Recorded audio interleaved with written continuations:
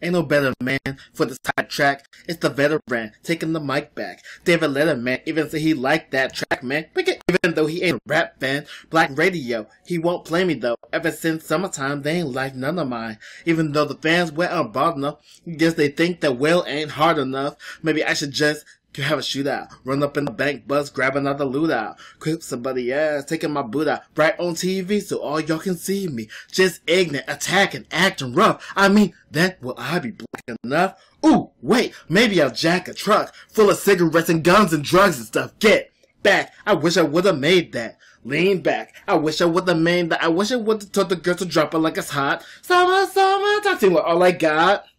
That is what this is, okay? This is ridiculous. And mind you, it is the current year. People, more specifically, SJWs, NPCs, whatever the hell you want to call them. This is what, like, they're always trying to find a reason to be outraged, okay? Will Smith casting as Venus and Serena Williams' father sparks colorism backlash. Okay, I mean seriously though, are you really that insecure? Let's read this, okay? Smith is reportedly going to play, Venus and Serena's father in a new project. Will Smith is at the center of controversy following a report from Deadline that says he is attached to play Venus and Serena Williams' father and tennis coach Richard Williams in an upcoming biopic? Never heard that word. Titled King Richard. The spec script for the film, written by Zach Balin, reportedly earned a lot of attention and was picked up by Tim White and Trevor White. Okay. To produce through their Star Thrower Entertainment banner. Smith is also producing through Overbrook Entertainment. Okay. The story of Richard Williams. Wait, oh. Okay, so the story is about the dad, okay?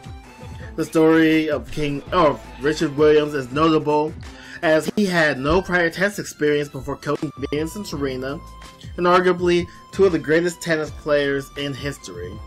While telling Williams' story may be exciting, the reported casting of Smith in the main role has led to backlash and accusations of colorism. Sports writer Clarence Hill Jr. went viral on social media after bringing attention to this casting, writing, "Colorism matters. Love Will Smith, but there are other black actors for this role." Okay, I'm a pause. I'm gonna stop right there. Again, these people are always trying to find reason to be upset.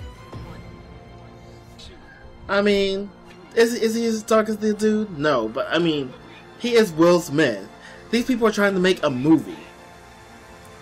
Okay, it's kind of the equivalent of the Scarlett Johansson in Ghost in the Shell thing. It wasn't that they were trying to whitewash, even though they explained that BS in the movie. It was because, I mean, it was obvious that they were trying to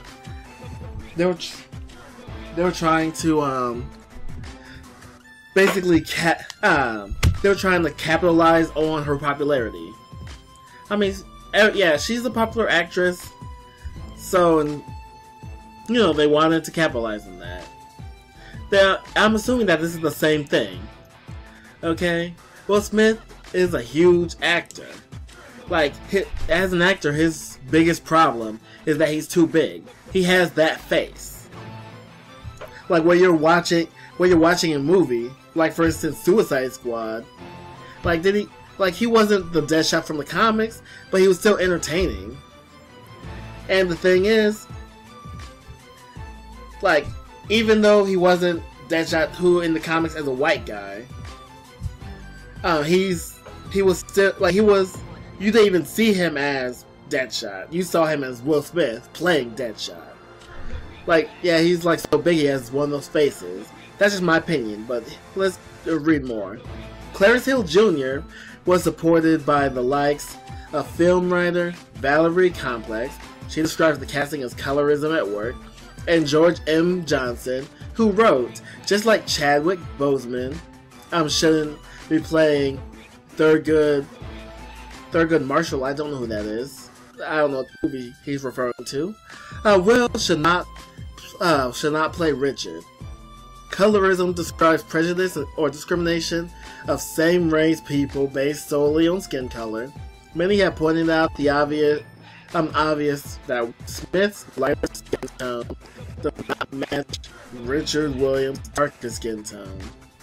As Johnson points out, Chadwick Boseman faced similar backlash over the casting of Thurgood Marshall. Zoe Saldana, cast as Nina Simone in the biopic Nina, was also met with colorism controversy.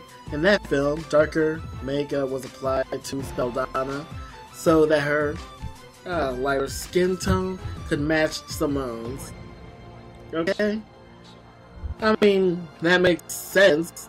I don't know about that, but she... hold on, let me see when this Nina movie came out. Because I don't want my next statement to be ignorant. Because... Okay, 2018. Oh, 2016. So I guess it would be ignorant. I was going to say it was probably the same thing. Where she got notoriety from playing Valkyrie in Thor Ragnarok. But who knows? Maybe she got notoriety from somewhere else.